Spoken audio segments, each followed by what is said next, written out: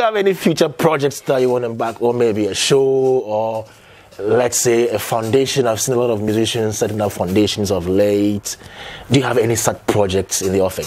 Yeah, I have an NGO, You Green Ghana, and child education, urban afforestation. Because I moved to my neighborhood and I realized almost every kid I met had a catapult. And I was surprised. What was a catapult for? They're hunting for birds. Birds. So you give me a catapult, and then I buy a catapult. Sometimes I pay you twice the amount. If you catch a bird and you bring it, I pay you. I free the bird. And I have kids. Like during this COVID, there are kids I'm actually helping to catch up, so that when schools are reopened, they can also. And how do you do that? Do you teach them yourself? I do. I taught before. It's even mandatory service you have to teach, and after SS I even taught before going to school. So I've had that teaching spirit in me, and I feel one day I'll even end up in the classroom. Oh, really? Again. Yeah, that is where I want to retire.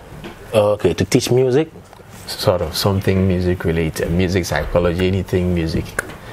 You know. Then you might as well be employed by the NDC if they win power, because they are converting NAFTI, GIJ, and Ghana Institute of Languages into a multimedia university where they will teach music as well. So if they win power, you may be employed.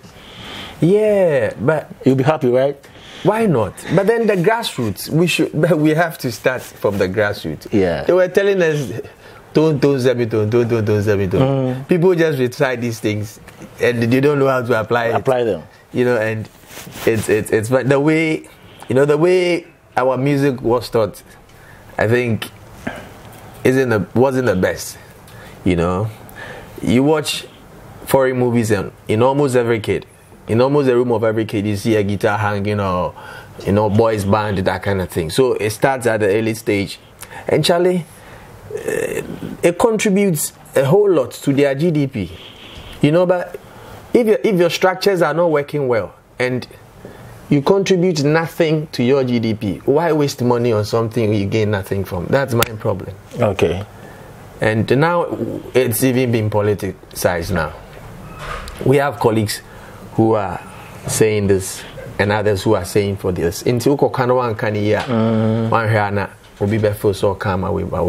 we all want a thriving creative art industry, and not just for, you see, when you talk about creative arts, they downplay it to just music and entertainment and maybe fine art, you know, but it entails a lot.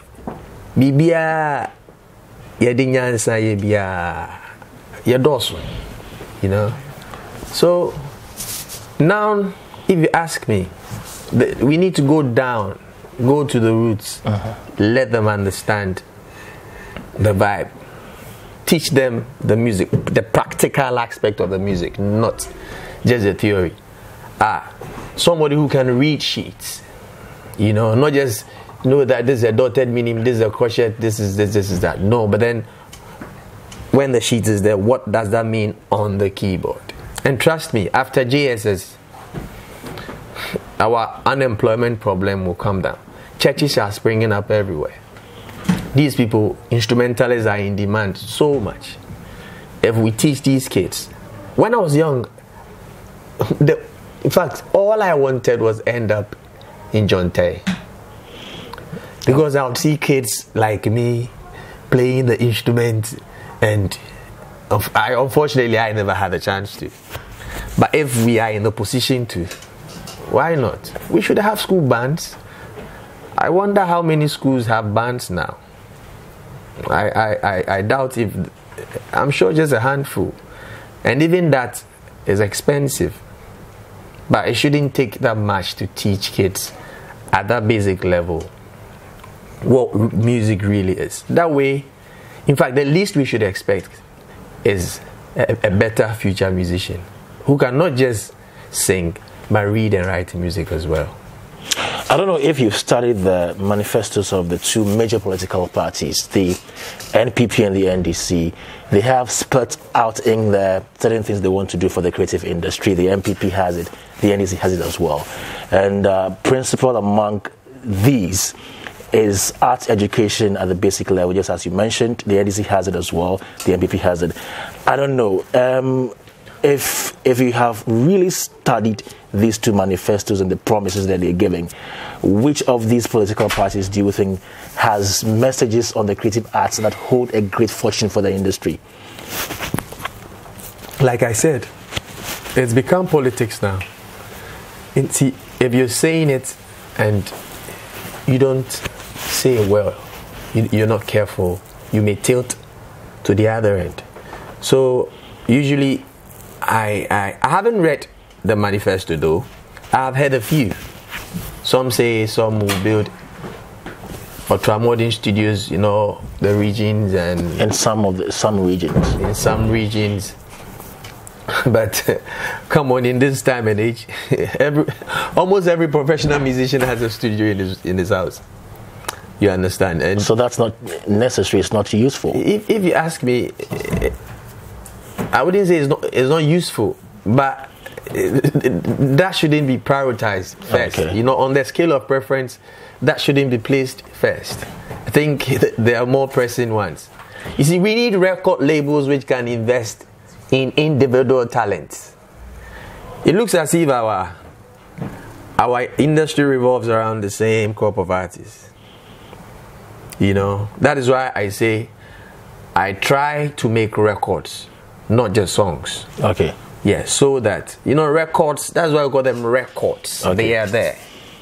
They are there. If I don't have a hit today, if my song is not in vogue today, I can still get a gig. I can still be booked to play a wedding because of a song I played in 2012 or maybe 15 years ago. This is what we should strive to do. Trust me.